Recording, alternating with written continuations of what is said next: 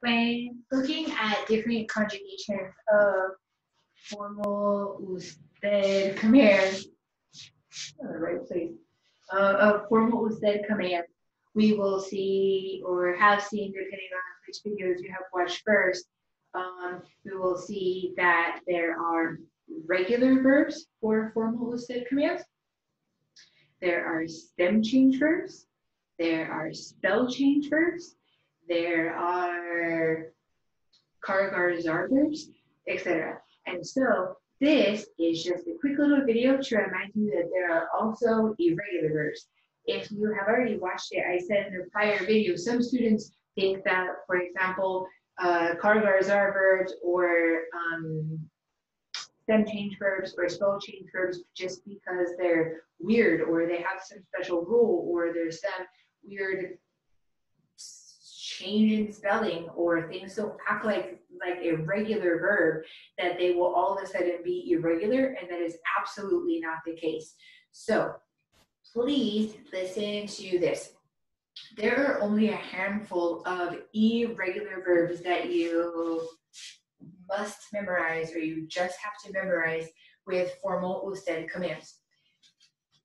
Any other verb that acts weird or it looks weird or it looks like it has a special rule or something like that, it's not an irregular verb. It fits into another category. It's a stem change or a spell change or a cargar are or whatever.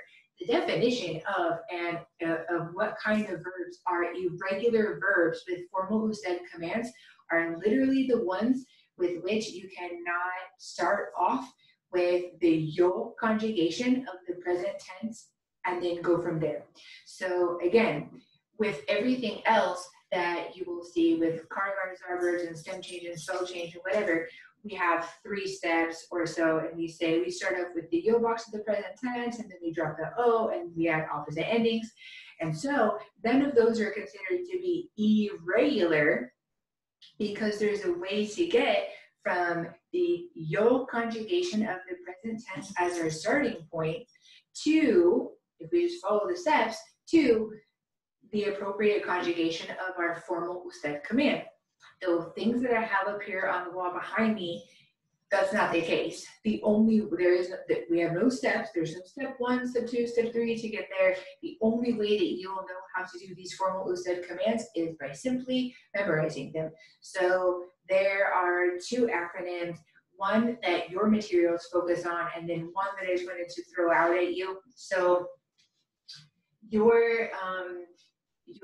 most of your class materials and the verbs that are going to come up the most often that are irregular formal usted commands are dar, ir, ser, and saber. So some students memorize the acronym DIS, D-I-S-S. They memorize the acronym DIS just to help them to remember what are my irregular verbs as formal usted commands. So just really quickly, by the way, are there more than this? Yeah, I'm going to show them to you in just a second, but these are the ones that you will see most often, and if I were only going to memorize 4, these would be the 4 that I would memorize for the purposes of our class, but there are only 2 more, and might as well, but this is like the bare minimum. These have to be memorized because they're common. So dar, meaning to give. If I were giving a command to somebody, then I would say, for example, give me the book. Remember, formal usted command. I would say, deme, one word, deme el libro. So de, D-E with an accent. I don't know if you can see that very well or not, but it's D-E, de with an accent. De is what you need to memorize as the irregular formal usted command for the verb dar, to give. Ir, to go. The irregular formal usted command is vaya, V-A-Y-A.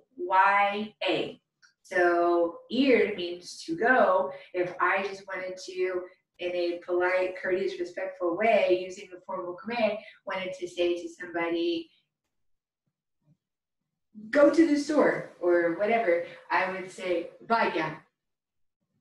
Ser is one of our ways to say to be. We know it's there and the start as to be. So this would be something like be a good person, right? Ser is one of our to be. I could give somebody a polite, courteous, formal, respectful, maybe command, and I could say be a good person, and it would be sea. It is spelled S-E-A. And then last but not least, for the bare minimum of the irregulars to memorize is the verb saber. We remember we have two ways to say saber in Spanish. Saber, two ways to say to know. Saber is to know things, stuff, facts, information. And then we have conocer, and that's like to know people or to get to know.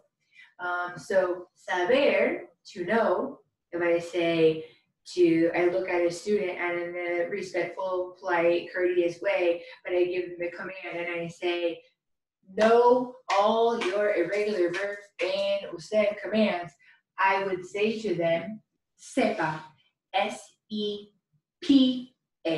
That feels weird to us sometimes because we see a B right here, but please memorize that it is sepa. So the four bare minimum, just gotta memorize them. Formal usted commands would be ve, vaya, sea, and sepa, coming from the verbs dar, ir, ser, and saber.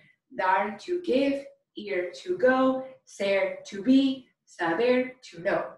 So that would be the bare minimum.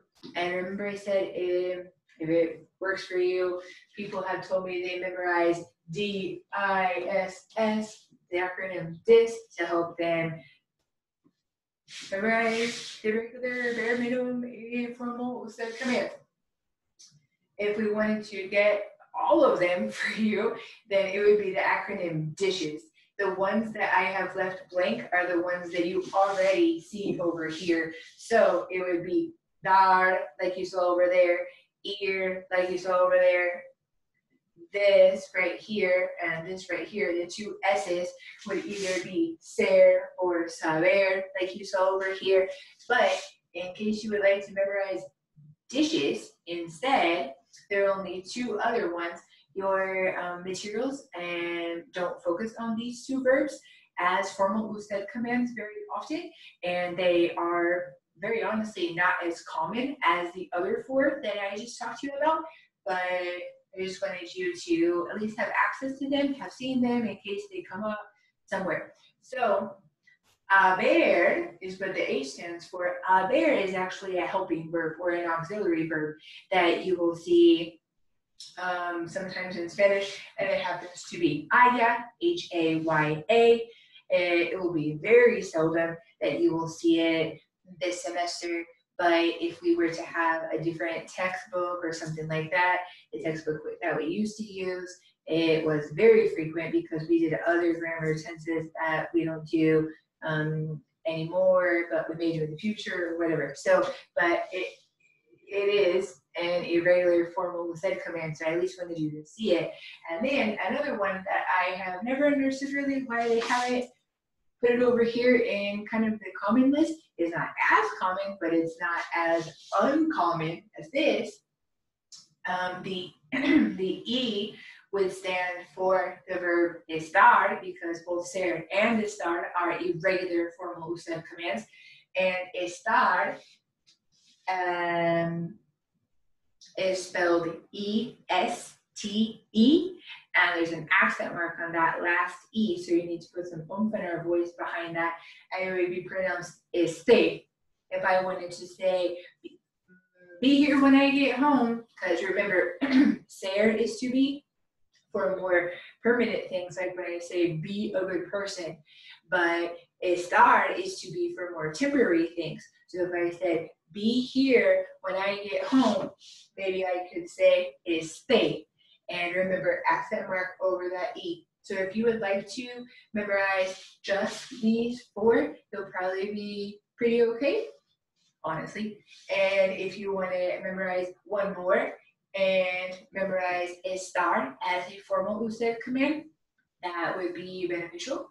And if you think to yourself, Well, it's just easier to remember dishes, and go ahead and memorize that one too. Go for it. But I just wanted to, instead of just telling you, hey, memorize the irregulars, just wanted to do a kind of short video to go over them with you. So these are the only irregular formal usted commands, and they just have to be memorized. And any other verb, whether it's stem change or spell change or cargo or whatever, is not irregular. It has its own category. These behind me are the irregular verbs that you must memorize for formal usted commands. And before I turn this video off, please memorize these now and retain them, because it'll be like a buy one, get one free later. Later on in Spanish, in our class, we're going to be looking at something called the subjunctive tense.